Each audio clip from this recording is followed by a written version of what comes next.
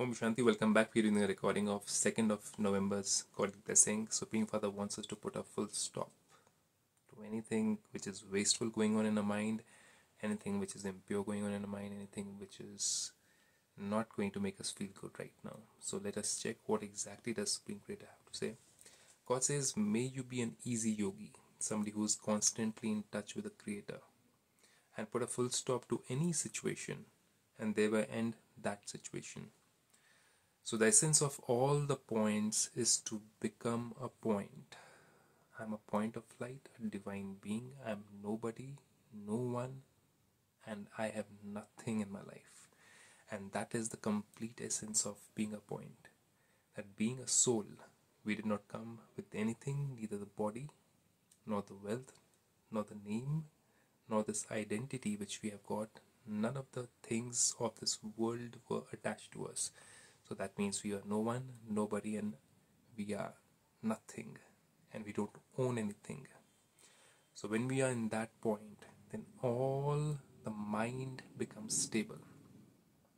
So be stable in the point form, and the queue of question marks will finish.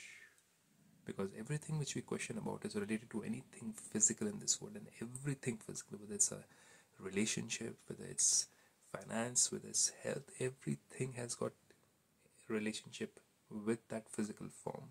So when we are a point of light, an infinite being, then there is no question.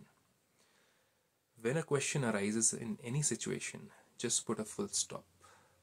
The easy slogan for putting a full stop is whatever happened, whatever is happening, and whatever is to happen will be the best.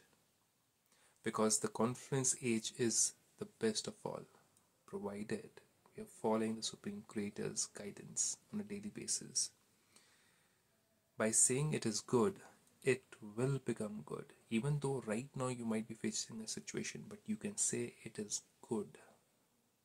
There's something which I don't know in this situation is happening to me, and it's going to come out well.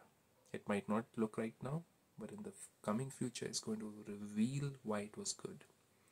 By doing this, you will continue to experience an easy yogi life.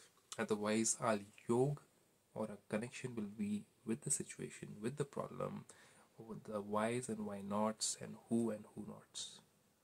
So instead of doing all that, the final essence is to be connected to the Supreme Creator, the Supreme Infinite Light, so that our sense of many worlds are removed by His remembrance. And that's what we learn in Brahmakumaris. You too can come ahead and take this beautiful knowledge for free with this Om Shanti.